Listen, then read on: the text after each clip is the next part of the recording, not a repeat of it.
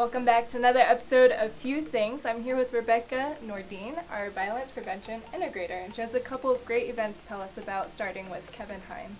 Yes, Kevin Hines will be here on March 5th. He'll be talking at the Base Theater at 9 o'clock in the morning and again at 1300 in the afternoon. Kevin Hines is telling his story of hope and survival that he has spread throughout the world since attempting to take his life back in September of 2000.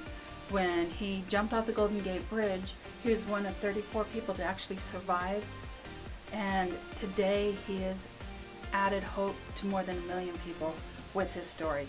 Very good presentation, very much worth the time, and suicide prevention, what he has to tell as far as survival is so important.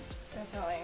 Another great event coming up is our storyteller event. We had one back in September. This one's going to be slightly different, right? This one is a little bit different. The one back in September was focused on suicide and stories from people directly related to suicide. This one is related to resiliency.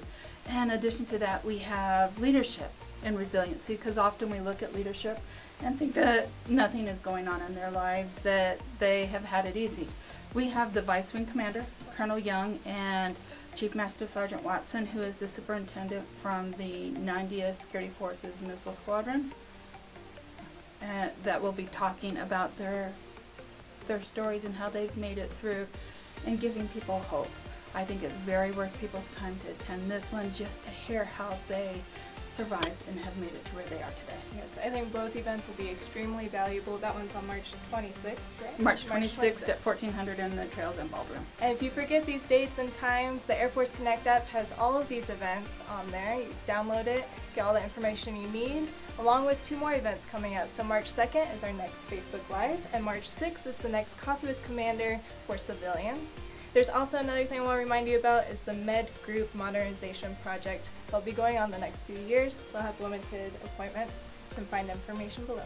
Hello, hello, hello. Kaz here with Becky Burke, who's our Key Spouse Coordinator, and she's here to tell us an awesome opportunity for new spouses to feel like they are part of the Few family from the first day.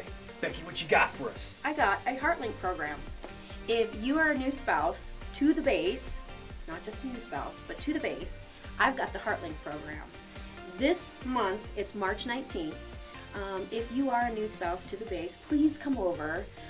This is a great opportunity for you to get integrated into the FE Warren community, meet new friends, get infiltrated in all of this great stuff. And I have free childcare and lunch for you. What better way to get up to speed on stuff? So how awesome is that? So a day out, free lunch, free childcare.